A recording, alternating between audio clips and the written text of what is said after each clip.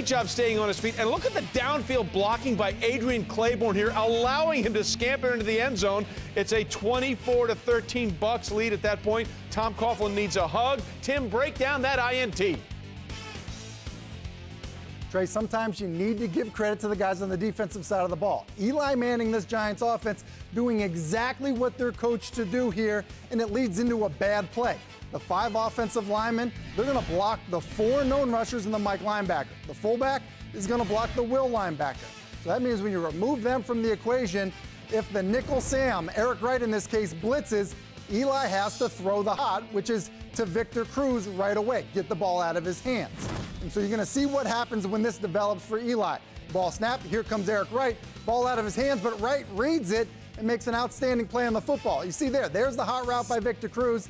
Eli's trying to get it to him before the safety can get there and before Eric Wright can get to him.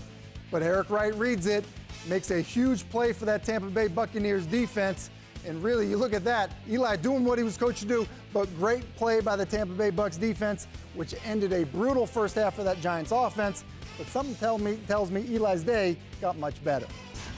Oh, Tim, you're prophetic. In the second half, specifically the fourth quarter. Let me put it this. Remember how great Eli was last year in the fourth quarter? Set a new record for the most touchdown passes?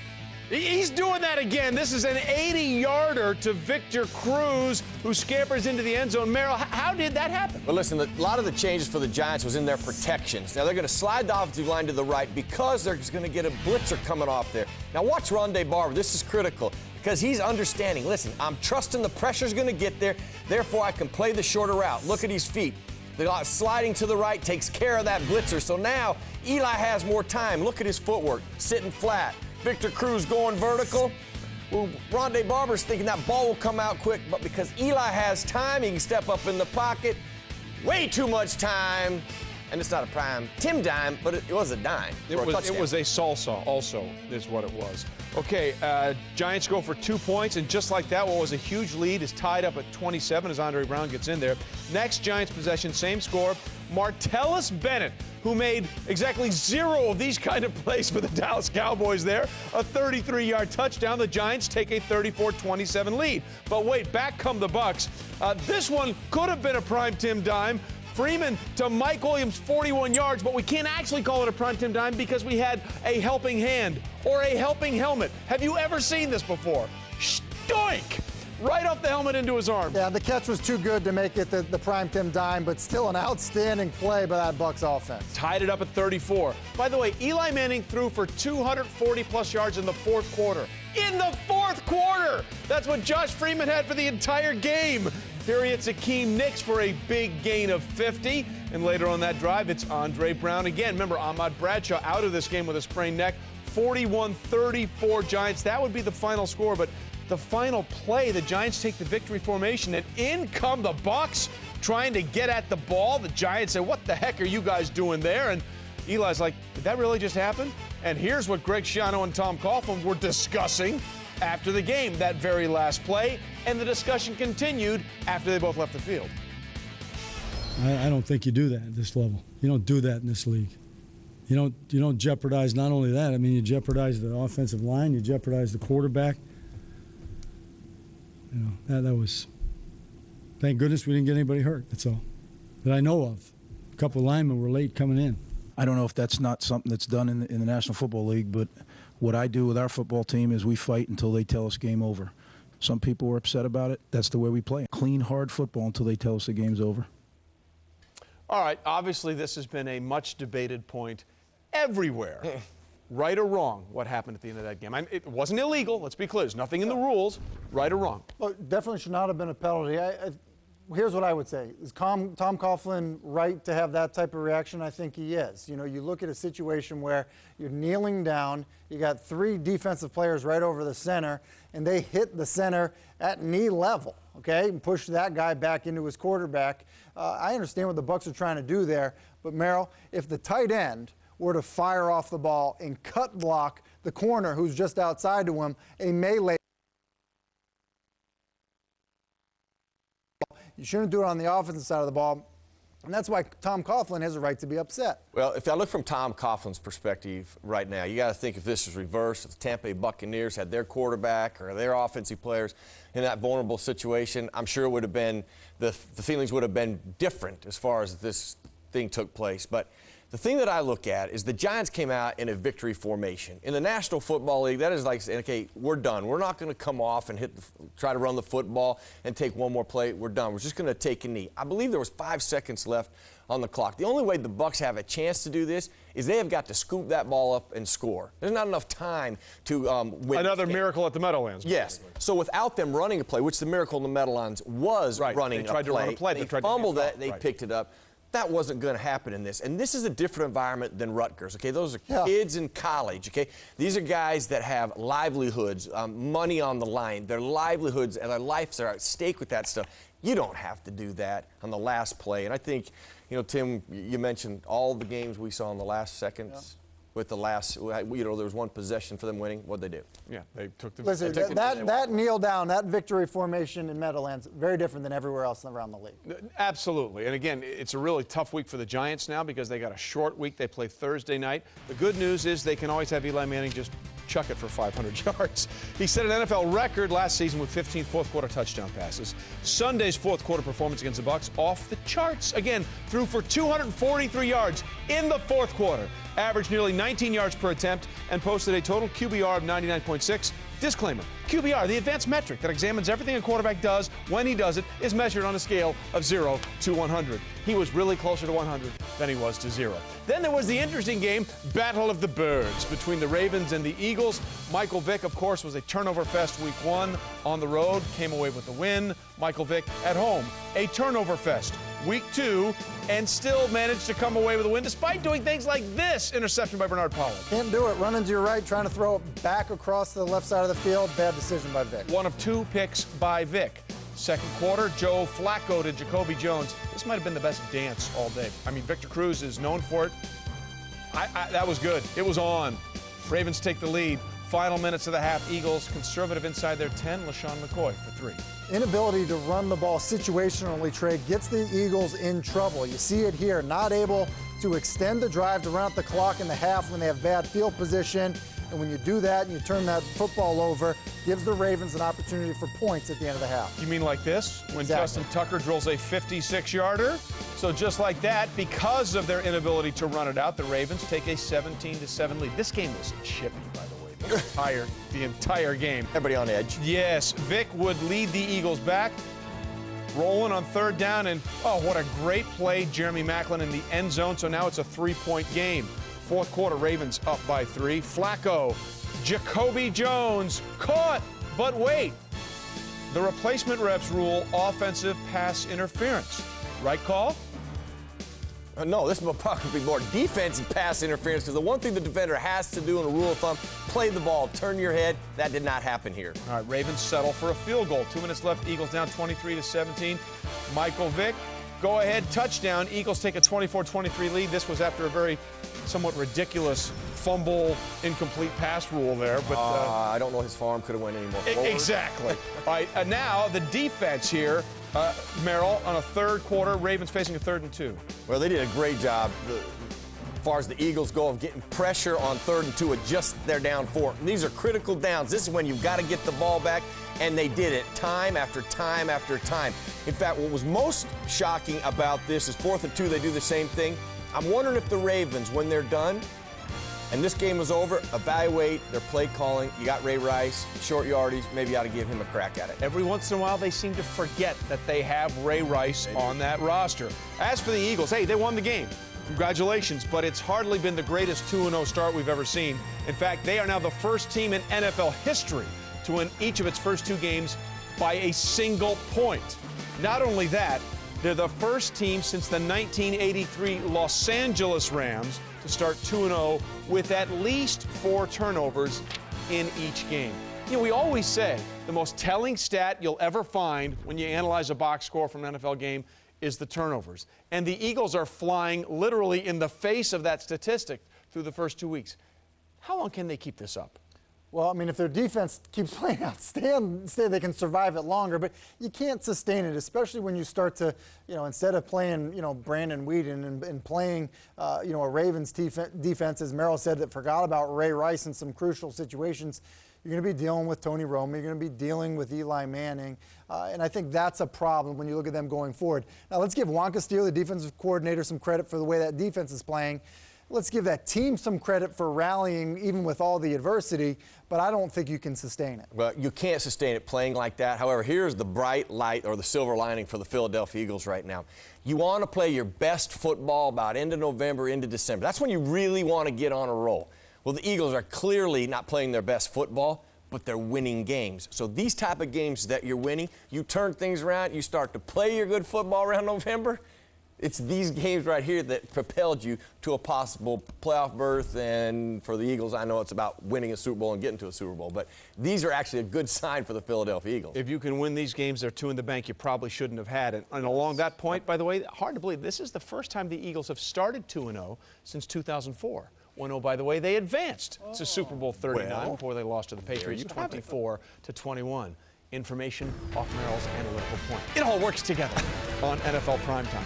When we continue, how the West was won, once mocked. Is it now the best division in football, the NFC West? Plus, Peyton Manning and the AFC West. Denver Broncos head to Atlanta to take on Matt Ryan on Monday night. What to expect? NFL Primetime is presented by Bud Light, the official beer sponsor of the NFL. Here we go.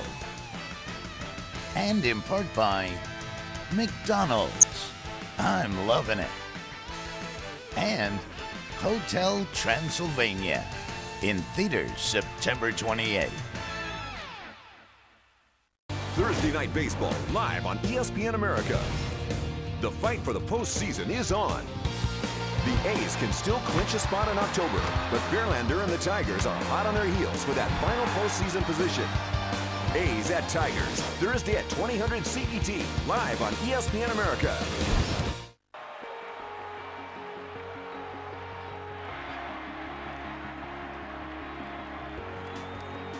I think it's important for us to, grow the game internationally, outside of our borders. We believe we have a great product. We believe the NFL is a great organization. So to be a part of it is very special. We want to share it with the rest of the world. We know that a lot of people view the Super Bowl, but we would like to have their interest the entire season and not just for one game. First and foremost, we have to continue to educate and promote the game worldwide. But once people can actually get a great understanding for it, the technicality of it, the way we scheme. Get a little depth, take it slow, and hit the tight end on the vertical. It's not just about hard hits and flashy touchdown dances, but it's actually some strategic behind it. And once people understand that and can get a hold of it, I think the game will take on like wildfire.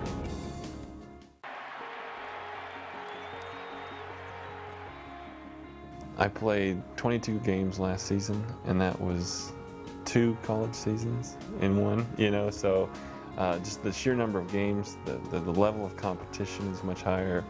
The amount of stress that's put on you on a day-to-day basis to perform at a high level is all much higher than college.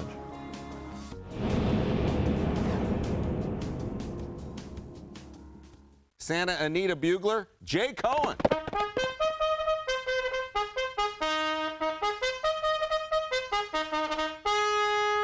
You like apples? How about them apples? You like apples, don't you? Hey! Catch SportsCenter 7 days a week on ESPN America. Well, what to watch for tonight? Great matchup on Monday Night Football as the Broncos take on the Falcons in Atlanta. It is the first ever meeting between Peyton Manning and Matt Ryan. 8:30 Eastern on ESPN. You can also view the Watch ESPN app. And don't forget, Monday Night Countdown gets it started at 6:30 Eastern. So what to make of what to expect tonight? Time for DirecTV Team Report, and we say hello to Lisa Salters. Lisa, Peyton Manning universally praised after his comeback last Sunday in the big win that the Broncos had over the Steelers. What is Peyton saying about where his game is right now? Well, Troy, he certainly looked like his old self against the Steelers, but if you say even anywhere around Peyton Manning, hey, you're back, it's sure to get him to cringe. He told me, I have not said that. It was a good week 1 win, he said, but I put it in perspective. We still have a lot of work to do.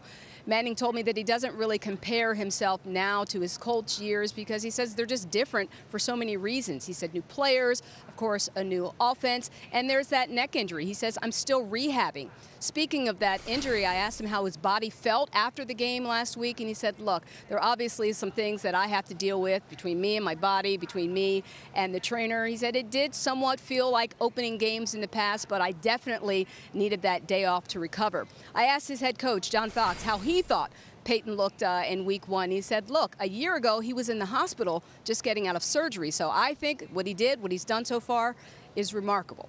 Trey? All right, Lisa, thanks. It's going to be a fun game. And let us go next level.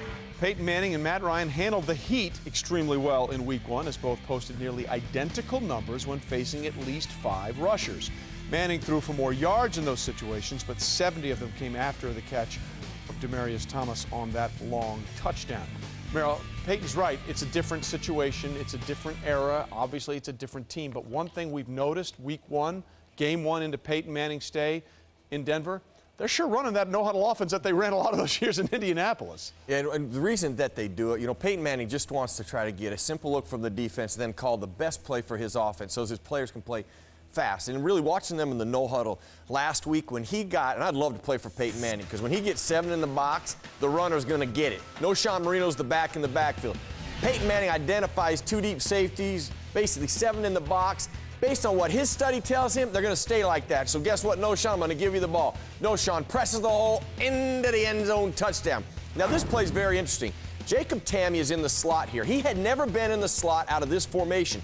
But because in the no huddle, they were getting this type of look, they put Tamme there so he could block.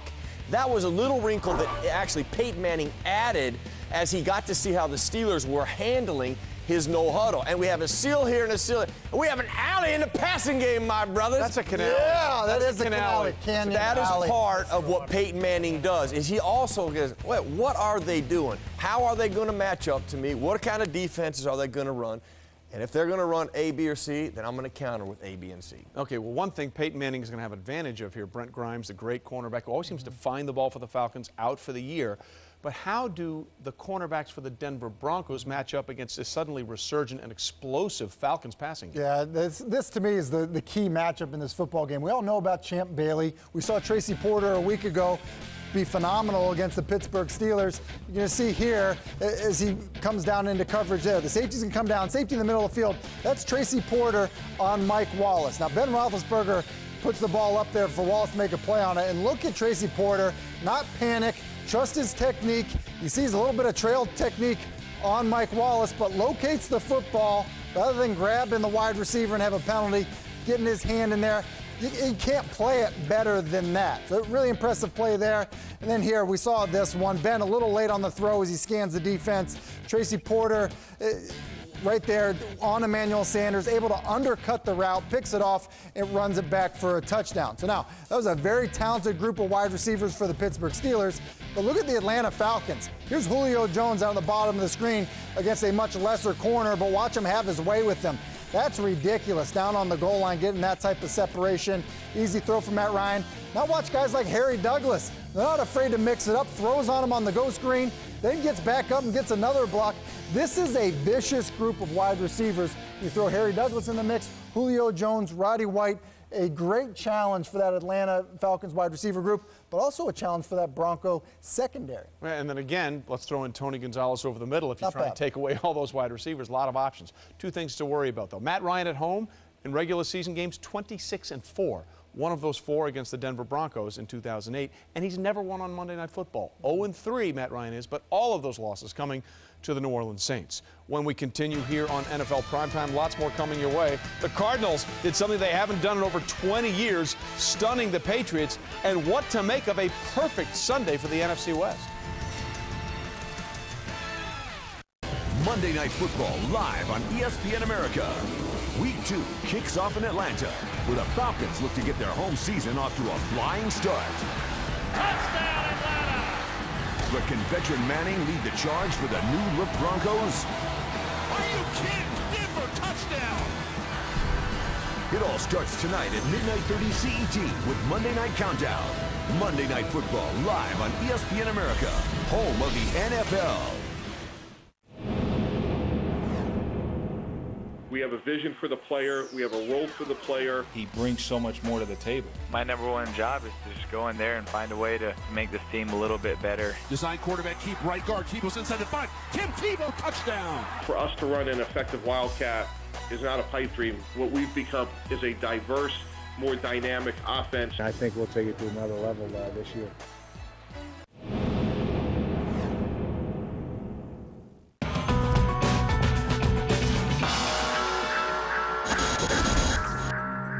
Ever since I was a little boy, I needed to climb the wall. And I didn't know about ropes. And that's what climbing means to me now is, can I climb the wall with nothing? Right now we're in Yosemite Valley. I've been living here since the early 90s. Every climber always wants to come to Yosemite. The Lost Arrow Spire for the last 25 years has been where big steps in highlining have taken place.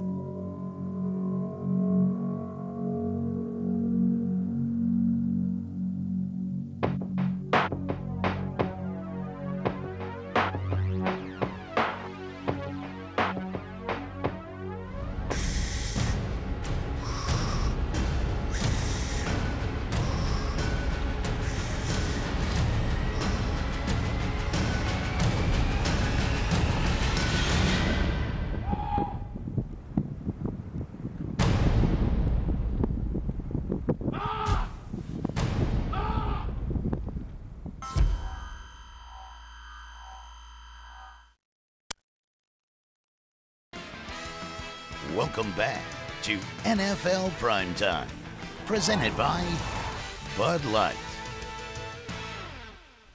The Patriots at the Cardinals. Tom Tupa-Lohoney had a great first half. Here he finds good old Ernie Jones across the middle for a nice game. Tom Tupa across the middle to Ricky Prohl Shampoo. He washes out the Patriots secondary for a 67-yard touchdown. Only 26,000 close relatives. Watch the Cardinals beat the Patriots 24-10. Well, that, of course, a tribute to our 25 years of prime time. That, of course, was the call by Chris Berman. The last time the Cardinals beat the Patriots, 1991. Of course, this Sunday they were in Foxborough, where Tom Brady almost never loses a home start. Almost never loses a home start. And it was a home opener. They hadn't lost a home opener since 2001. New England hadn't. Of course, that year they did win their first Super Bowl. Kevin Cobb in for John Skelton. Third quarter, Cardinals trailed the Patriots 9-6. It's a field goal fest until Andre Roberts goes in. Cobb 15-27, 140 yards, 1 rushing, 1 passing touchdown. Cardinals defense, Tim, really strong. Yeah, unbelievable. As you see there, the hit Darrell Washington puts on Ridley.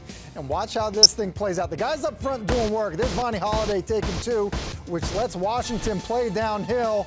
And watch him meet Ridley in the backfield. This is a physical, fast group the Arizona Cardinals have. Now watch Darnell Dockett get some penetration. That's playing on the other side of the line of scrimmage. They were constantly on the other side of the scrimmage. And Merrill, no matter what the Patriots tried. Yeah, they did it with different personnel. Just 2 down linemen, 4 linebackers, 5 defensive backs. They usually have 3 down linemen, but they removed one of the big guys, played more with a defensive back.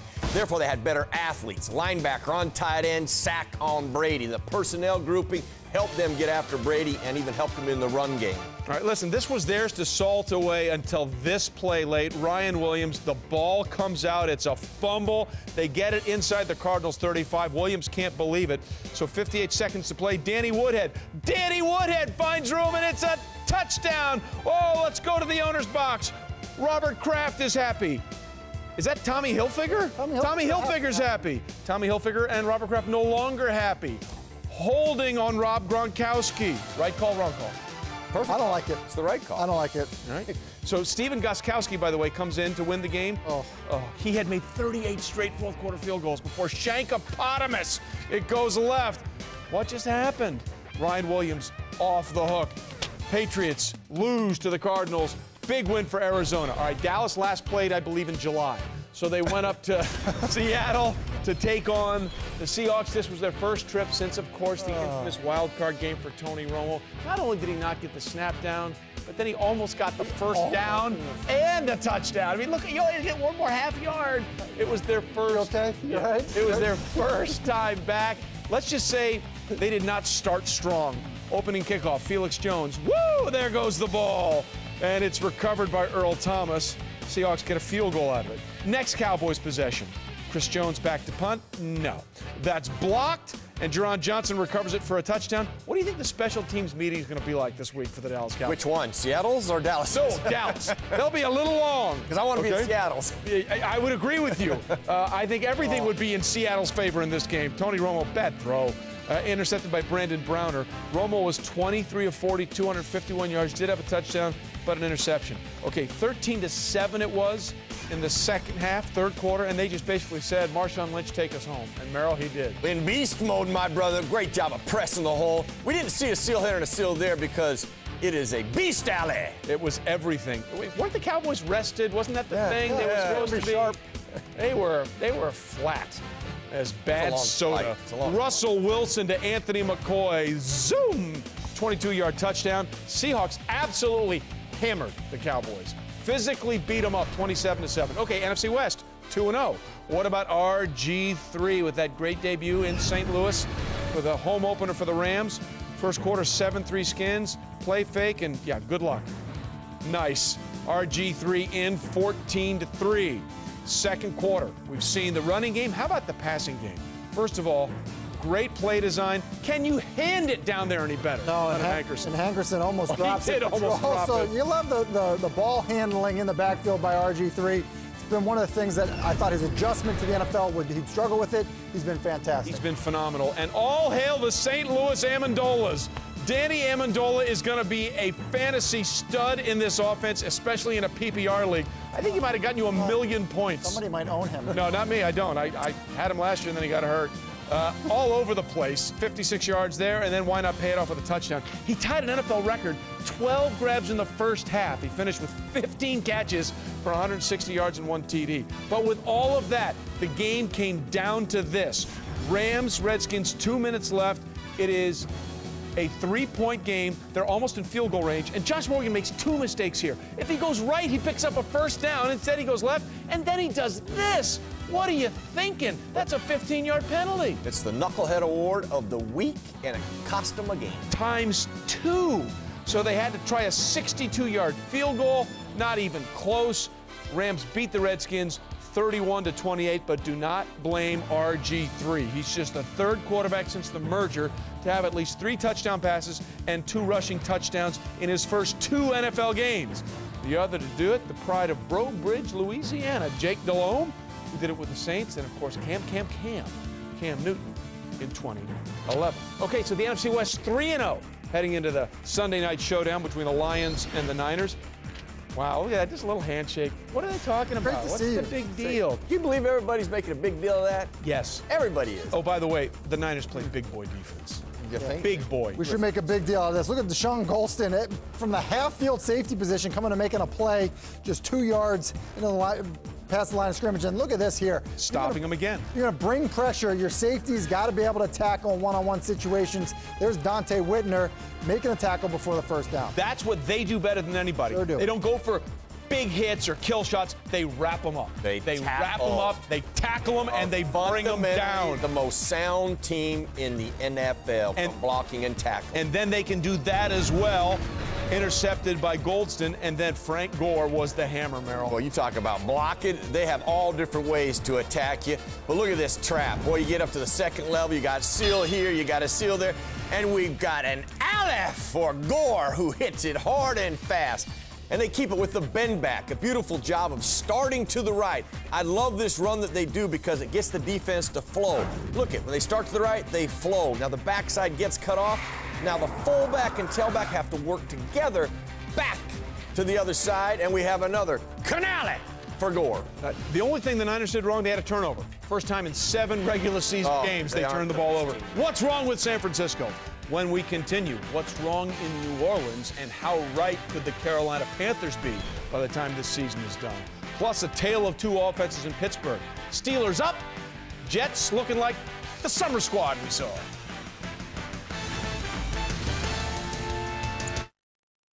Thursday Night Football live on ESPN America. The world champion Giants face their first road trip as the young pretender awaits.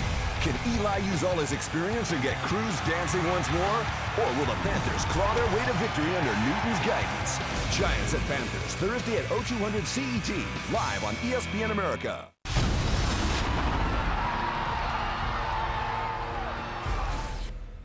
Winning is not a sometime thing, it's an all-the-time thing.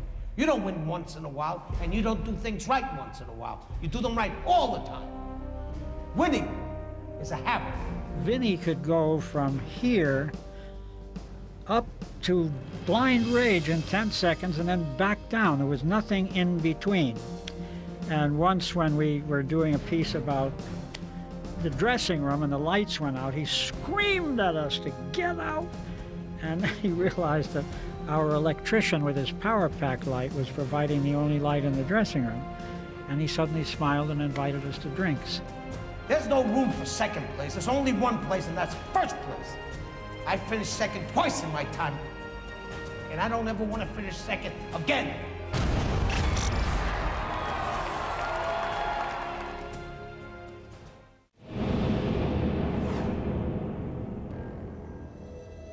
It's been said that reinvention is the art of redefining. To not be like your predecessors. To not be like anyone but you. Period. Much has been discussed about the state of affairs of our game of professional basketball, its supposed errors, the constant comparisons to its past, and the chosen ones who step into the limelight. Fair enough. But the truth is that the game of basketball consists of dimensions that stretch far beyond the realm of the hardwood, boundaries only a special few witness. You see, none of the rules have the capacity to explain mysteries like the hot hand, the art of the no-look pass, the magic of the buzzer beater, the unbelievable pressure on the perfect player.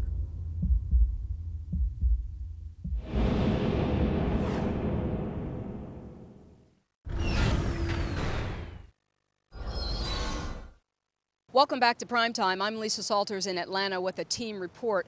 Peyton Manning's new center with the Broncos, J.D. Walton. I asked Walton how demanding Manning can be. He said, put it this way, we watch film of our walkthroughs. Even our code words have code words. And when it's just us players in the room, he said, Manning takes control of our offensive meetings. I asked him how long it took for everyone to get on the same page, and he said it's a continuing process because they're making changes from week to week. He said we'll be making changes tonight on the sidelines. But we're getting a better understanding, he said, of what he expects from us as far as protection and what we expect from him.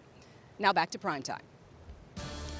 Primetime rolls on with the Saints on the road taking on Carolina Panthers home opener. Cam Newton, of course, trying to make a statement early. And, Tim, they made a statement once again with how they use Cam. You're exactly right. You see it set up in an empty formation. Usually they work the bubble screen, but watch the adjustment off it because they have a favorable box count here.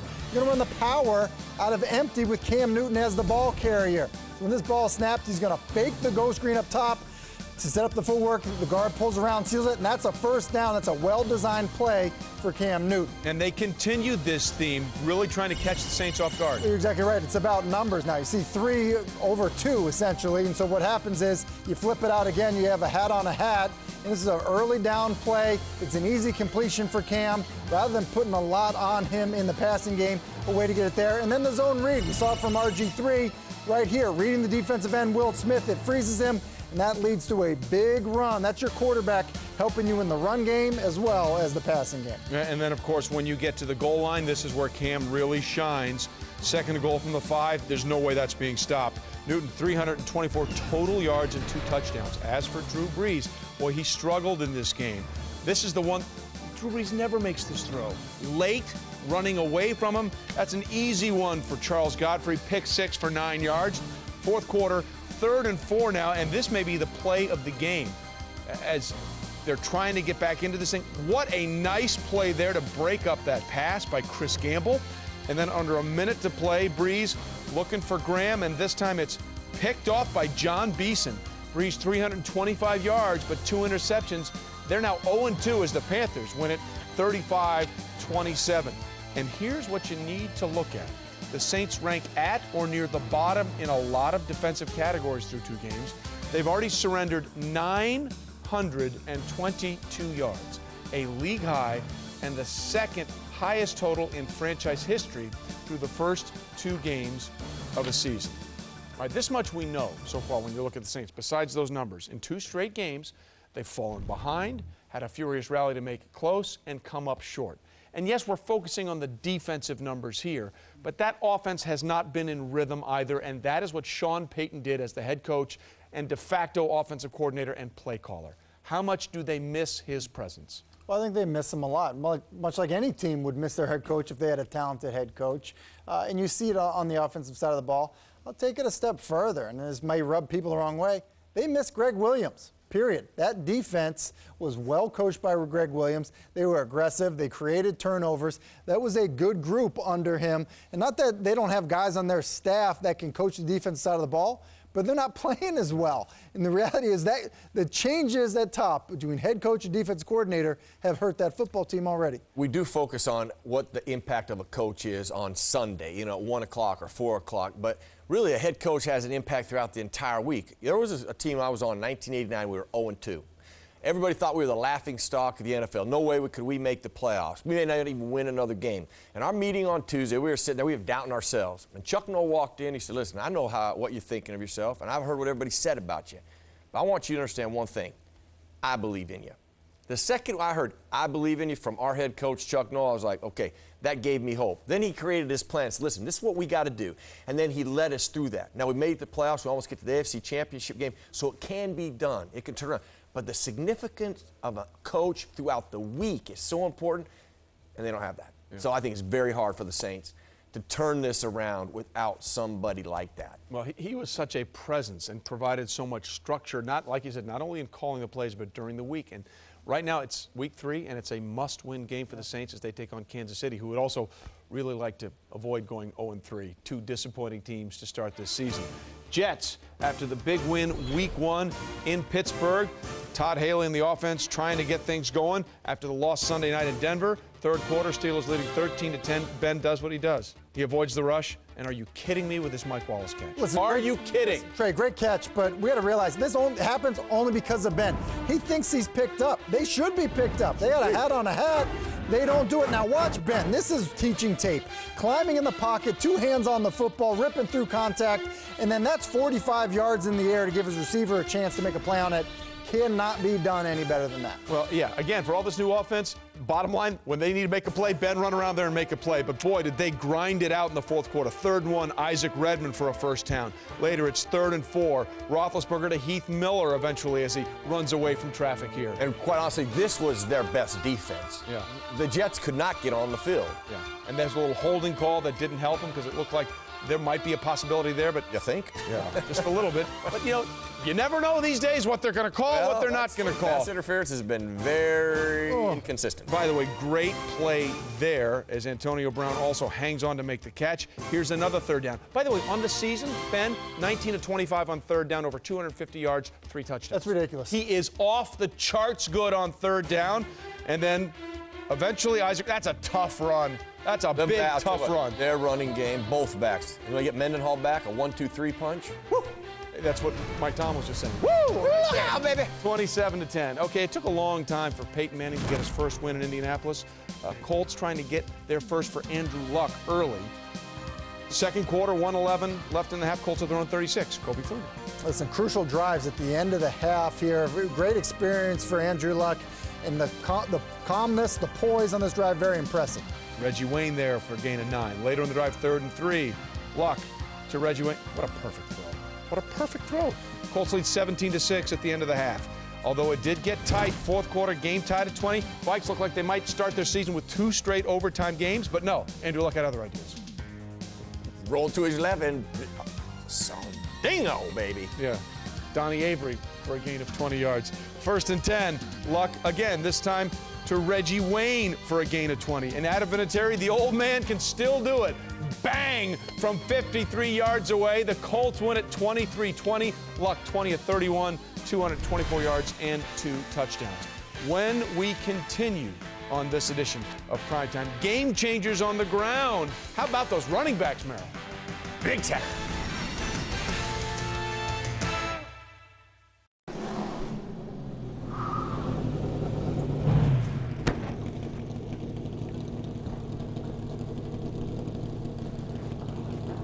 Brian, same time tomorrow, right?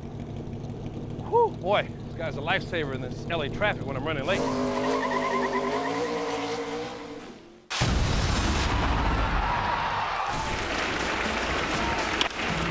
Breaking ball, fly ball left field. Snyder, long run. What a catch!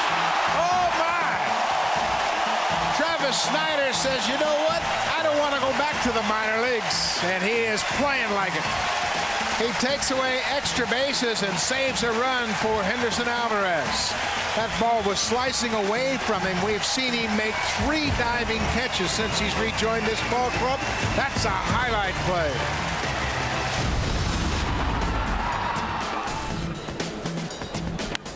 Now to left center field. Casilla retreating.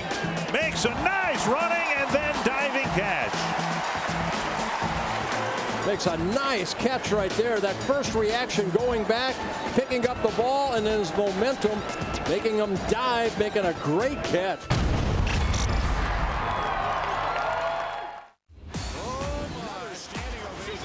the celebration begins. It's absolutely astonishing. See ya!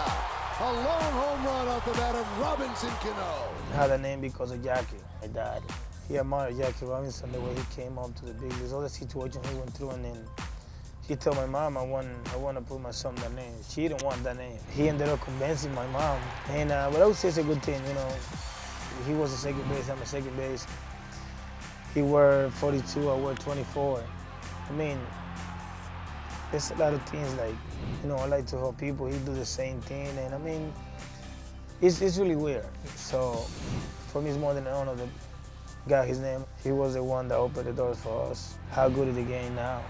You got people from all over the world.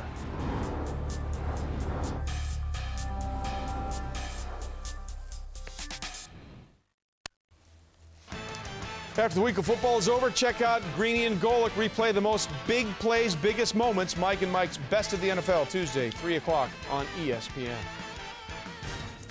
All right, we're going to go down Merrill Hodges' just right into the heart of what he cares about, running backs. That's right. And we'll start with Reggie Bush. A juke there. You're going to say thick tie knots. No, not what he loves to do in his spare time. And an athletic ability there, Reggie Bush. How about this, Reggie Bush here, a 65-yard touchdown. He now is the only back in Miami Dolphins history with 2 rushing touchdowns of 65 yards or more.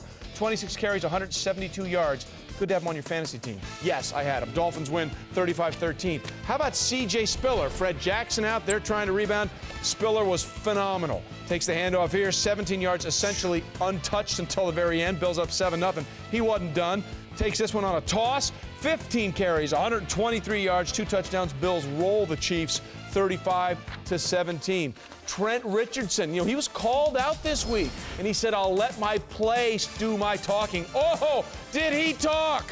Richardson, juke, see ya, gone, thank you. 32 yards, cut it to 14-10, and then not only can he do it running, how about these moves receiving? Well, I'll tell you this, I was at his pro day, and actually I was blown away with him as a receiver. In fact, he told me, I actually wanted to be a wide receiver, just wasn't tall enough. Well, he's good enough there. 2 touchdowns in the loss, though. The Bengals get the win 34-27.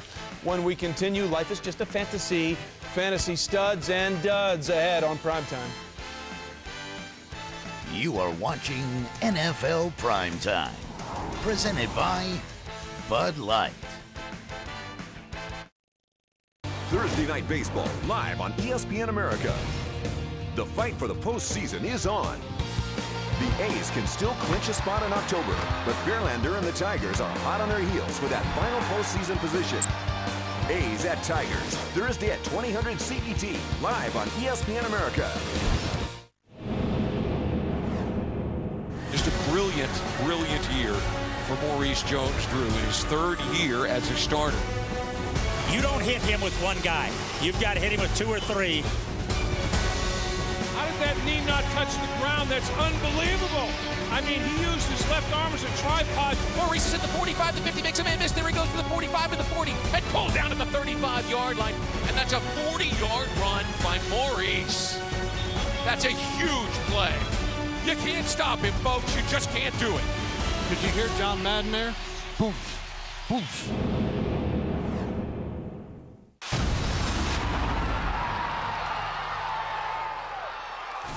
Number 10, LSU versus Alabama. Mays is in at quarterback and takes the snap. Now he drops back and wants to throw and throws it towards the end zone. Has a man wide open, and he has got it at the 1 yard. Oh, it's picked off. It is picked off. It was intended for Williams, but Reed came up with a football at the goal line. LSU versus Alabama, game of the century. Eric Reed makes the play of the game of the century. Alabama driving, and they try a trick play.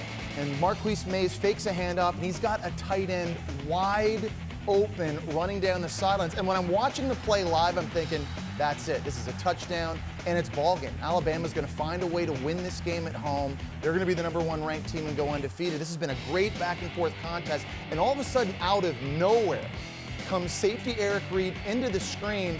And I'm thinking, okay, he's going to jump up. He may have a chance to bat this ball down. He may try to make a tackle once this tight end's made the catch.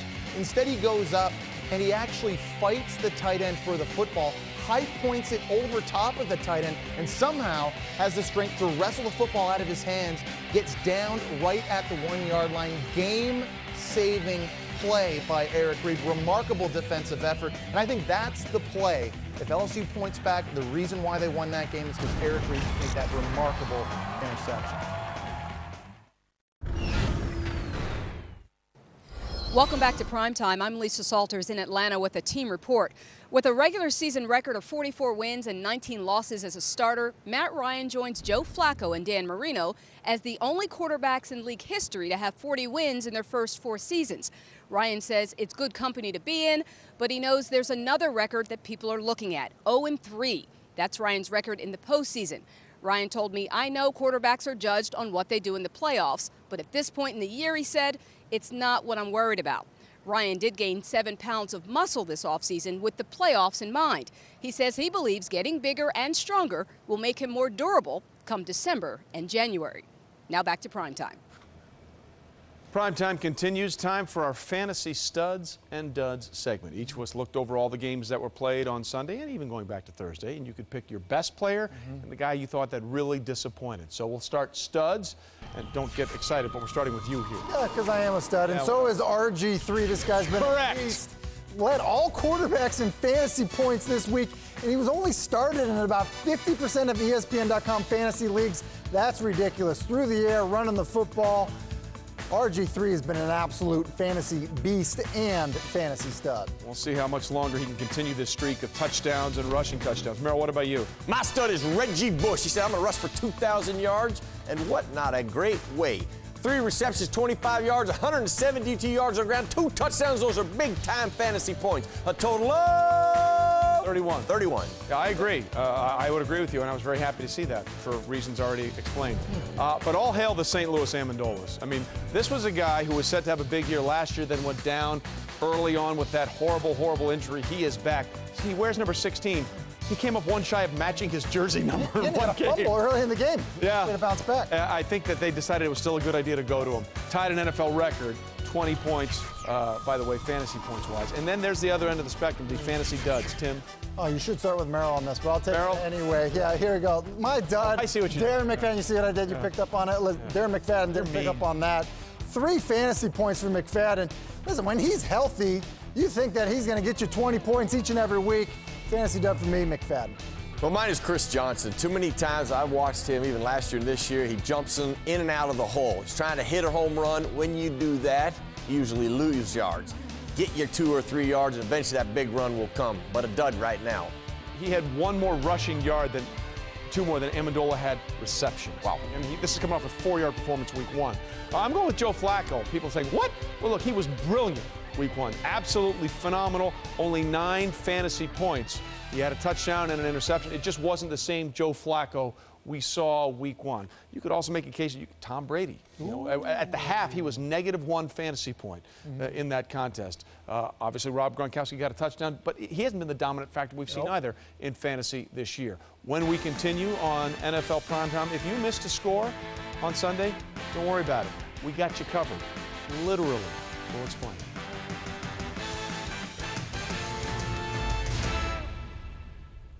Sunday Night Football triple header live on ESPN America. Conferences collide as the Bengals touch down in the capital to face RG3 and the Skins in their home opener. Then the AFC takes over as the Texans running game arrives at the Mile High City to battle Peyton and the Broncos. And we end with a red-hot rivalry as Brady leads his Pats into Baltimore to square up to the Ravens. It all starts at 1600 CET with Sunday NFL Countdown. Sunday Night Football live on ESPN America, home of the NFL.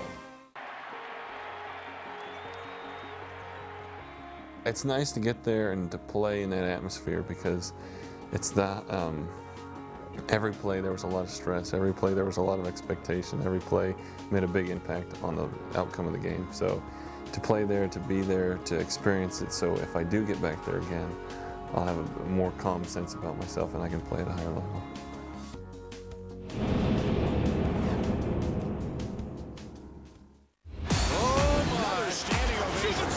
Celebration begins. He hit it again. It's absolutely astonishing.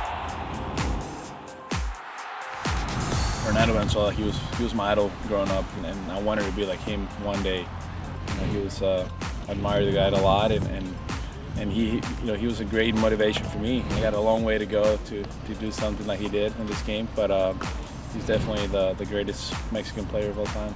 The Cardinals are world champs in 2011. Being the only Mexican, guy from Mexico to start 2 games in a World Series now, that's awesome. It's Craig, 1-2. As soon as we won the game, you feel so proud of your teammates. You're just like, I was thanking God. I'm like, God, thanks for giving me a chance to play with this guys, and definitely something that I'm never gonna forget in my life.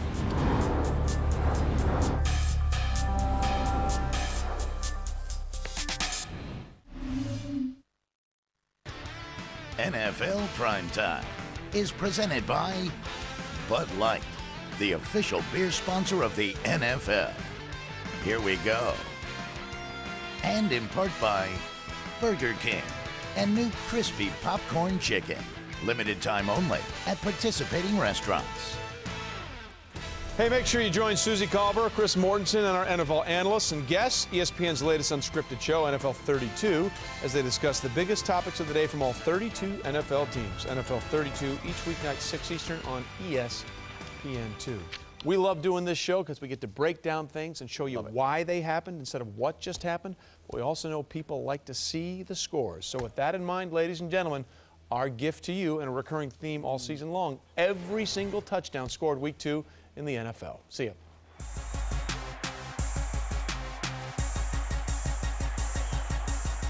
Here's the snap. Oh, it's a fake, and they shovel it ahead. And here comes Crabtree to the end zone for the first touchdown of the game. To Rodgers, pump fakes once, has time, throws it over the middle. There we go. Touchdown! And a dagger! Jay Cutler with time, lost the middle of the field, the middle of the end zone, touchdown. Kellen Davis. Adams starts from his own 19, runs up the middle of the field to the 30, he's to the 35, still running, to the 50, cuts back, to the 35, makes a man miss, he's going to take it to the house, 81 yards. Just as easy as that. Yes, a touchdown, Ryan Tannehill. Intercepted, picked off, it'll be a touchdown. Godfrey. McCoy who runs in for a touchdown. Head to the end zone, touchdown, C.J. Spiller. He throws. Touchdown! Dwayne Allen. Give it to the upback. Monte Leach. He's got room, and he's in. Touchdown! Touchdown! Raiders! Hands the ball off to Foster with a cutback. Walks into the end zone. Touchdown. He is so good. There's a pass downfield intended for Vince Jackson. He makes the catch. Touchdown, Tampa Bay. C.J. Spiller. Touchdown. Takes it into the end zone. Adriel Jeremiah Green. There he goes! Touchdown! Trent Richardson! Roll Tide, roll! Firing far sideline, end zone, caught! Touchdown! The screen pass left side, Stewart caught, touchdown! Doug Martin spins, bombs, sweep, goes to the left side, to the 5, 3, 2, 1. Doug Martin's got his first career touchdown. Looks left into the end zone for Chandler. He's got him. Touchdown. There's the handoff to Ben Tate, looking for room up the middle, looking to power his way to the end zone. Touchdown, Houston. And he throws it right. He's got Nick to the 10, to the 5. Touchdown, Giants. Touchdown, Reggie. Oh, my gosh, right on the button to Reggie Wayne. Picked off by Eric Wright. Got a convoy. Touchdown, Tampa Bay. Dive for the pylon. Touchdown, Bengals. D'Angelo Williams left side, got it, touchdown, Carolina. Fires to the left, it's caught, and it's a touchdown for Andre Roberts. And off to Reggie, break, tackle after tackle, another at the 10 and into the end zone. Touchdown, Reggie Bush. Touchdown on the far side to Kelly Beckman. Maurice Jones just go to the end zone. Touchdown, Jacksonville. Touchdown, Stevie Johnson. Touchdown, Reggie Bush. All right. Goff to Tate. He's going to get into the end zone. Touchdown. Touchdown, Leonis, my man. He shoots right. He's to the 5. He's to the 4. He's to the 2. He's in the end zone. Mark Ingram in the end zone. Cobb gets to the goal line and in. Touchdown. They totally fooled the Patriots. It's caught by Andrew Hawkins. Has one man to beat the 10, the 5. Touchdown. Oh, baby. It's all time. Touchdown, Miami. Oh my God, Ryan Tannehill is on fire. Touchdown. Greg Little, touchdown. Gonna heave it downfield. He's got Cruz wide open. Makes the catch. Touchdown, Giants. Bounces down. Got a hole. 10, 5. Touchdown, Lamar Miller. Drew Brees. Road fight. Looking for Martellus Bennett, who makes the catch, and he's in for the touchdown. Touchdown, Kansas City. Gronkowski caught it. He's in. Touchdown, New England. Touchdown, Kyle Rudolph. Touchdown. Mike Williams, it goes up. It's caught. Touchdown, Tampa Bay. Manning hands it off to Brown. This time he's going to dance in. Chris Jones has it blocked. Ball's picked up. Touchdown, Seahawks. Vick is going to run. Vick scores. Goes into the end zone. Touchdown, Dante Rosario. Caught. Touchdown, Santonio Holmes. Touchdown, Redskins. Goes deep. Nice route down the right side. Austin at the 5. Diving to the pylon. Rivers backpedaling. Hoists it to the end zone. Touchdown, Rosario again. Touchdown, Redskins. Throws the middle. Touchdown, St. Louis Rams. Fake pattern. Touchdown, Pittsburgh. Heath Miller. Touchdown, Seahawks. Russell Wilson made it look so simple. Mike Wallace goes there and catches it for the Pittsburgh Steelers touchdown. Launches down the field, receivers wide open. It's caught. Touchdown, Brandon Gibson. RG3's second touchdown rushing of the game. It's just going to bounce it off the left side. He goes in. Touchdown, Seahawks. Would you believe Dante Rosario again? Triple it up for number 88. Fires to the back of the end zone. Caught by Matt Mulligan. Touchdown.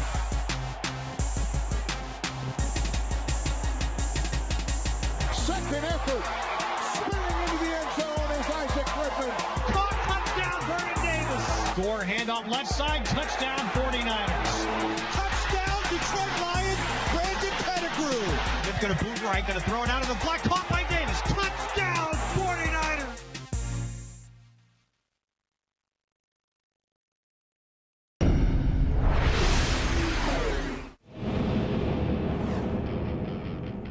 Well, the Bucs still have a lot of questions on defense. They gave up a franchise record 494 points last season, and they were last in the league against the run. New defensive coordinator Bill Sheridan didn't get a lot of new pieces to work with. Lions free agent quarterback Eric Wright is the only real veteran addition. He allows Ronde Barber to move to safety. First-round pick Mark Barron is also at safety. And at middle linebacker, they're still very young. Mason Foster, who struggled as a rookie, and Levante David, a second-round pick from Nebraska, most likely will start at weak side linebacker. But the success of the defense will rise or fall based on whether defensive tackles Gerald McCoy and Brian Price can stay healthy and make an impact. Both have been big disappointments. Each have only played about 20 games the last 2 seasons and have combined for 7 sacks. For McCoy and Price, it's time to stop feeling the pressure and start applying it.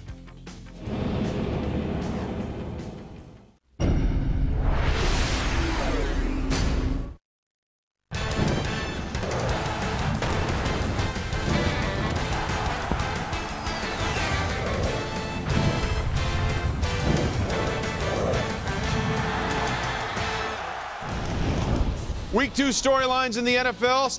Stephen Gostkowski, no, he misses a field goal, allowing the Arizona Cardinals to win. He had made 38 straight fourth-quarter field goals.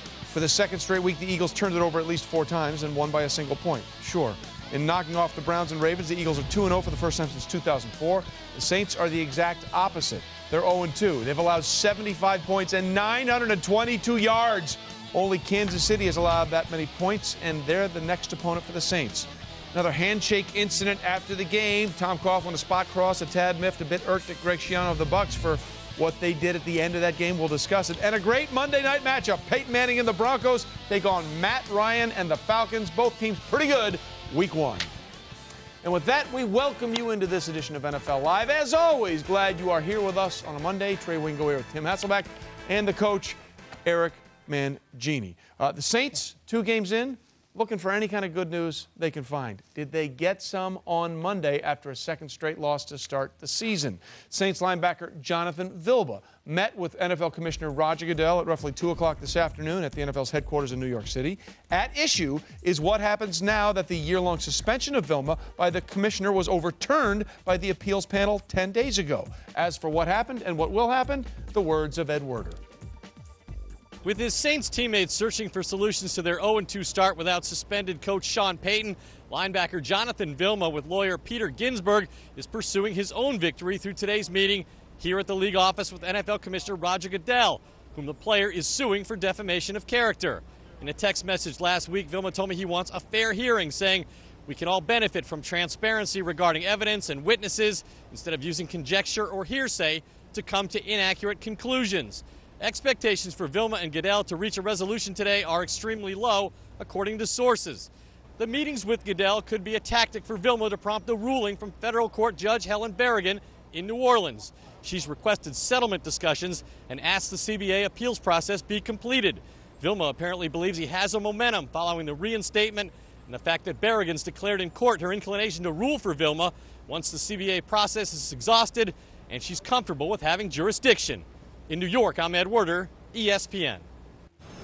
Ed, as always, thank you. Meanwhile, what to watch for tonight? Great matchup in Atlanta. Broncos play the Falcons. First ever meeting between Peyton Manning and Matt Ryan. You can catch it at 8:30 Eastern on ESPN, also on the Watch ESPN app. And don't forget, it all gets started with Monday Night Countdown, served by Applebee's at 6:30 Eastern. A big part of that process will be our commander-in-chief of our NFL coverage, Bill Polian. He joins us now on NFL Live from Atlanta.